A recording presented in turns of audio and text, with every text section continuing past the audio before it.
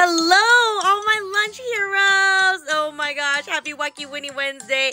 I am so excited. I know I got off work today, like making some delicious food for my wonderful new restaurant that I've been helping out with in San Francisco. But the main thing is I've been watching this show called Anne with an E.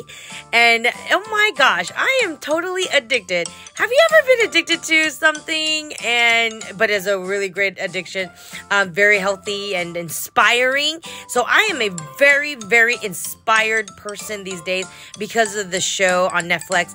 And I have to say, having this young girl go through all that she's been through and just reminds me of how lucky we are for what we have and counting all the things we do have and not thinking about the things we don't have.